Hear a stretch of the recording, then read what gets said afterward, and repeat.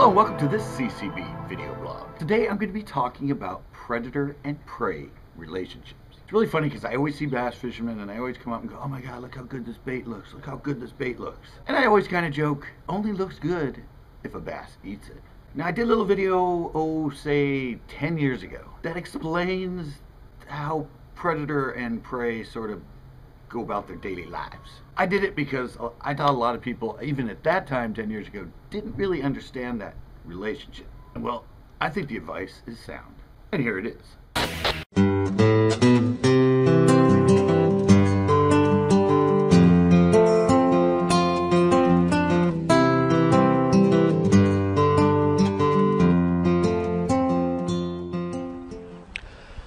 Hello and welcome to this edition of Biology Bites.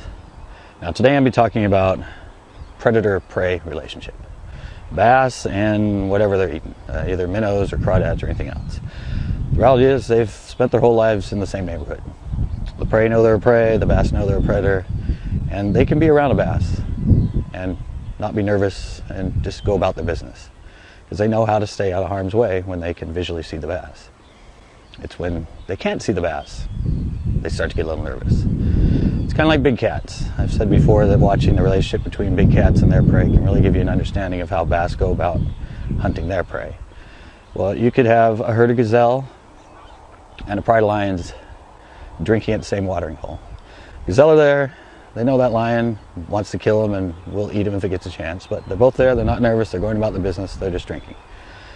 If that herd of gazelle suddenly doesn't pay attention, looks up and doesn't see those lions, it's going to start to get a little nervous and it's probably going to spook and it's probably going to take off from that watering hole.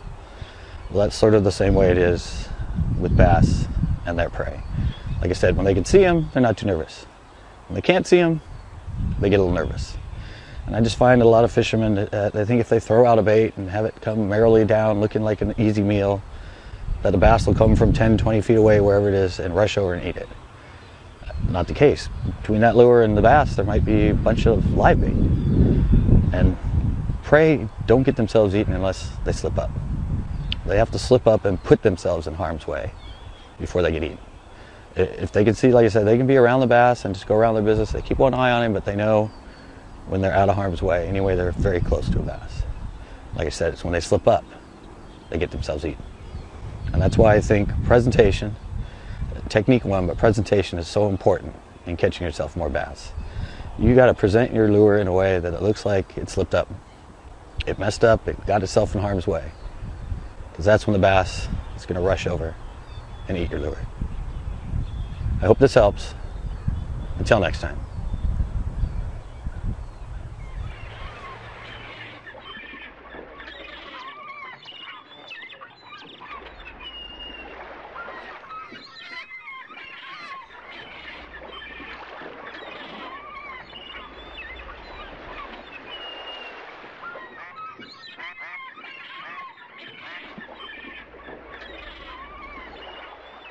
That was terrific! Great, yeah! Best bait so far! Fantastic! Yeah, it's really great! Pisky, yeah.